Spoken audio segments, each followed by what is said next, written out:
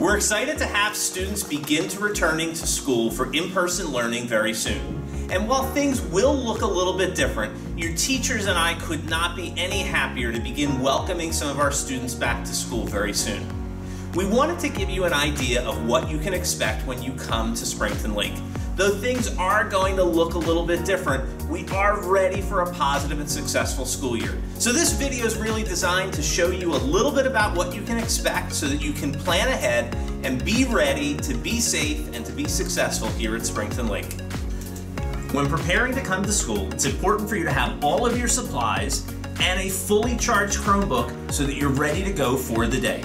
Don't forget your water bottle. Another important part that you need to take care of before you come to school is to have your parents complete the daily symptom screening. We need to be sure that everyone is feeling well before they come to school. Remember, if you don't feel well, you must stay home. If you're going to be riding the bus to school, there's some special things to keep in mind to keep yourself safe on the bus. When waiting for the bus, be sure that you keep distance from you and the other people at your bus stop.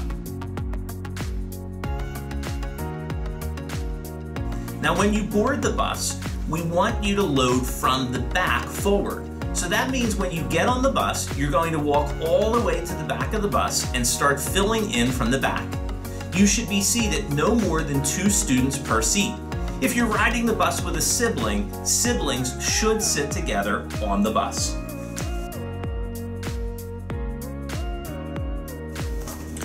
Students can be dropped off to school in the morning starting at 7:30 a.m., but no earlier than that. You'll need to be in your first period class by 7:55 a.m.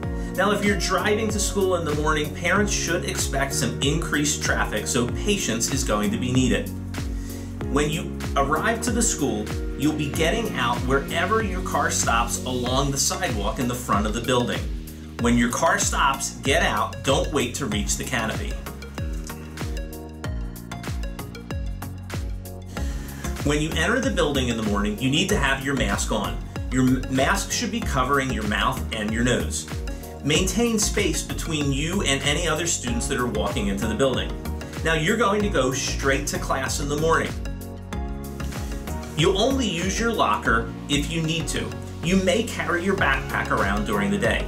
Once you arrive to class, any time between 7:30 and 7:55 a.m. will be time that you can check hack, finish work, read, or study.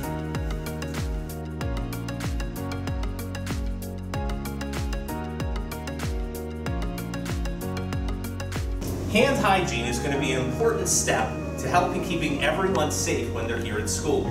We're going to ask you to use hand sanitizer whenever you walk in and out of the classroom. When you go to science class, this will be an opportunity for you to use the sinks and actually wash your hands. And of course, whenever you go to the bathroom, you'll be sure to wash your hands when you're done.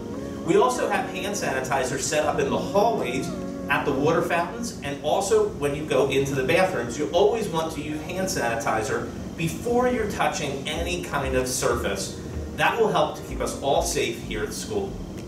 In the classroom, you'll notice that the desks are spaced 6 feet apart. That way there's plenty of distance between you and the other students in the class. Now, in the classroom, you will be required to wear your mask at all times. However, teachers will provide an opportunity for short mask breaks throughout the day. When you're taking a mask break, you do need to be seated at your desk, and you'll probably be working on something quietly and independently at that time. Whenever there's a need, however, to get up and to move around, you'll need to be sure that you have your mask on. At the end of each class period, you'll notice that your teachers will take a few moments to clean and sanitize the top of each desk. We're doing that to make sure that the surface is clean and ready to go for the next student that arrives to class. Every classroom will have their own special procedures, so it's important for you to follow the directions that your teacher provides. In phys ed, we won't be using the locker rooms for now. So it's important on the days that you have physical education that you come to school dressed appropriately to engage in physical activity. In the library, you'll notice that there are no longer any shared computers. So it's going to be really important that you come to school every day with your Chromebook charged and ready to go. Now, of course, the library still will allow you to be checking out books, so absolutely stop by the library to check out one of your favorite books.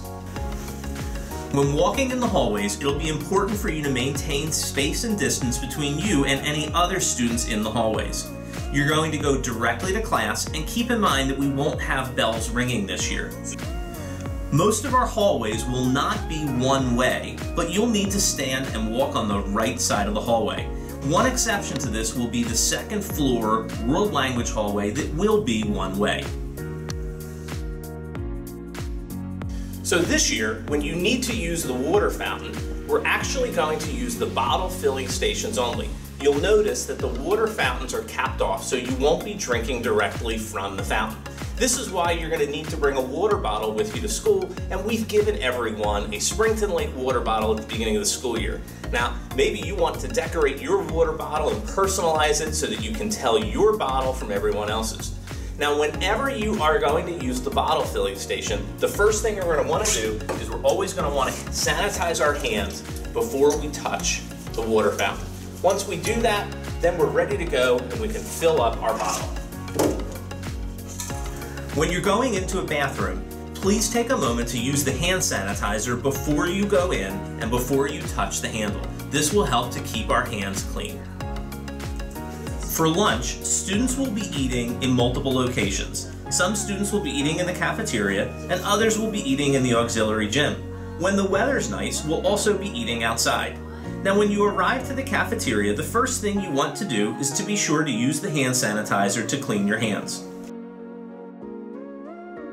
In the cafeteria, we've provided lots of space for you at your table, so only 1 or 2 students will be seated at the table. Please follow the lines that are marked on the table so that you know where to sit. There's also plenty of space for you to have your book bag with you at the table or on one of the benches next to where you're sitting. If you'd like to bring a towel or a blanket to use when eating outside, you can also do that. Microwaves will be available in the cafeteria, but we ask you to use this hand sanitizer before you use the microwaves. You'll also notice that when you're waiting in the lunch line, we've marked off spots on the floor so that you can keep a safe distance between you and any of the other students that are also in line waiting to purchase lunch. When the weather is good, we're going to do everything we can to get you outside for recess for a short period of time. Please be sure to leave your book bag and your lunch boxes on the benches. Don't leave them on the tops of the table so that we can clean them between lunch periods. You'll also need to make sure that you sanitize your hands on the way out to recess. Now, when you're at recess, it will be important for you to keep in mind that your mask does need to stay on. You'll also need to be sure that we do still maintain social distancing outside, even when we're hanging out with our friends in groups. You can have fun even when you're socially distant.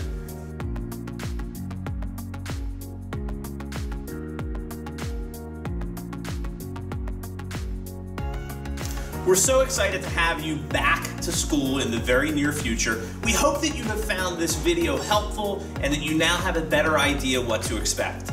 We will need everyone to be flexible. It's possible that some things will need to change once we see how things are working and how things are shaping up once we have all of our students back.